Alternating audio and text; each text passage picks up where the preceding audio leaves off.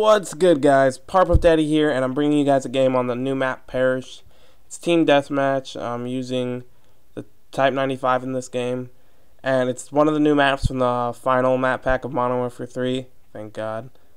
All jokes aside, I enjoy this map pack a lot. I think it's a good map pack. Parish, you guys saw the Boardwalk game I posted yesterday. And I have, I think, one more or two more games from the map pack.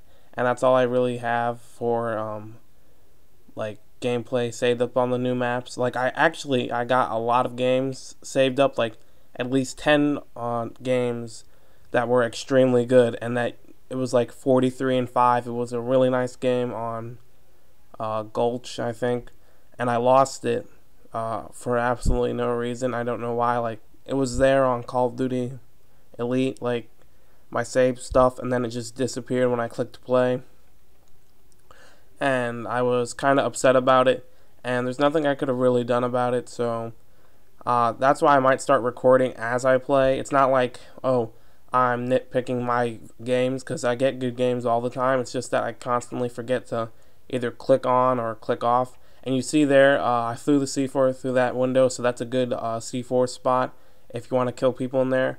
I didn't get anybody right there, but that's a good spot to notice, so that's some good information for you guys. But like I was saying before, I get good gameplays all the time. It's just that I don't remember to click off or click on. I guess I could edit that out, and that's just me being lazy on my part. So I'll start remembering to click play and click stop while I'm playing, instead of recording it off of theater mode, like with my HD PVR. I think that'd be better. And this game I did pretty well. I liked it a lot.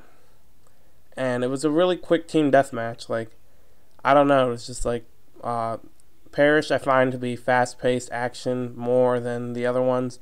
Boardwalk, as you saw, was just long sights just down the hall, down the boardwalk, and some side areas, which that's all pretty much Boardwalk is. Don't know how I didn't get that guy or any hit markers right there, which makes no sense because I was right on target. Again, Modern Warfare 3 bullshit. But as you see, I'm just moving around the map trying to find the best place to try to set up, and it's like these guys come from nowhere. And if you see, like my voice box come up like right there in the corner where you talk through your mic, I'm narrating or like commentating live, but it doesn't work through the regular Xbox like headset, because I can pick up other people's voices, but I can't pick up my own through that headset. So I don't know like how other commentators do it. I'll probably learn how to do it with like a Turtle Beach or something, or a headset. But I'm trying to learn to do live commentaries now, and I think it'd be better, because then you guys get to see me and what I like do when I'm playing, and what's my thoughts and how do I make my decisions. I think most of my decisions are good decisions. I'm starting to be a more conscious player. Like right there, I shouldn't have stayed in that corner. They can obviously see me, and no skill multi-kill up in this bitch. They were using support pretty hard, and like one of the downsides to using specialist is that you don't get kill streaks. If you die, it's like, oh, you don't. You only have your 3 perks, and that's it.